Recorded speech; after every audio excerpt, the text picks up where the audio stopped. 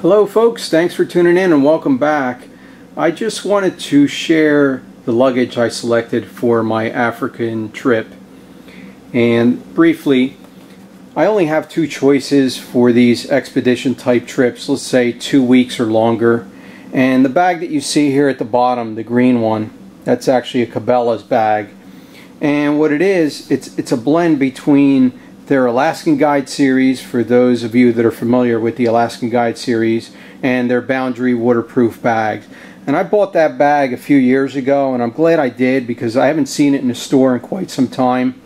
And that's the bag I actually took to Texas last year when I went on a hog hunt during the winter. And the application for this bag is the obvious. If you're going to have your gear exposed and it might get wet, let's say in the back of a pickup truck, and it's raining and it's exposed to the elements, that's ideal for that. Your clothes is not going to get wet in any kind of wet environment, so it would work for that. And that bag is actually coming in at a whopping 9,000 cubic inches, so it's a huge bag, and that's the capacity I like for these big trips. But the bag I'm actually going to be taking is this black one over here on the right, and that's actually an Eagle Creek 36-inch ORV trunk.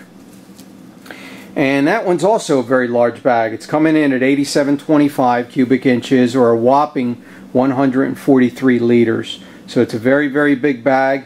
It's well made. It comes with a no matter what guarantee.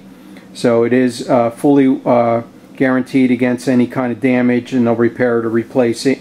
But what I like about this bag is at the bottom here, if you see this little area right there, it has a very nice boot compartment. I can separate my dirty boots from my clothing or anything that's wet. The other thing I like, the interior of it is actually light gray inside, whereas the Cabela's bag is very dark inside. It's actually black and it's hard to see everything. And this one has a little more contrast inside. It also has some webbing on the outside, and I can attach things to it.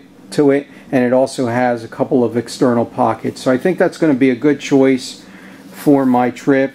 Unfortunately, I'm not going to be able to review all my clothes. I'm just running out of time and there's too much clothes to review. But I will just briefly show you what I have. And generally speaking, and pardon the bump, I just want to move the camera back. But generally speaking, when I go on these trips, I like to take everything I need as well as everything I might need. And the reason I need these large bags is because look at all the stuff I'm taking. I mean, I want to be fully prepared. I want to have clean clothes and several options to change to depending on the weather. And I want to be comfortable. So it's a lot of clothes. It's going to be cold there, at least in the evenings and in the mornings. I have to take ammo, toiletries, boots, socks, a jacket. Actually, I'm bringing 2 jackets. But what I'll do is I'll post all these contents online. This is almost my final loadout. I may tweak it a little bit more before I put it into the ORV trunk. But I wanted to give you just a quick glimpse of my loadout. Thanks for tuning in, and see you all next time.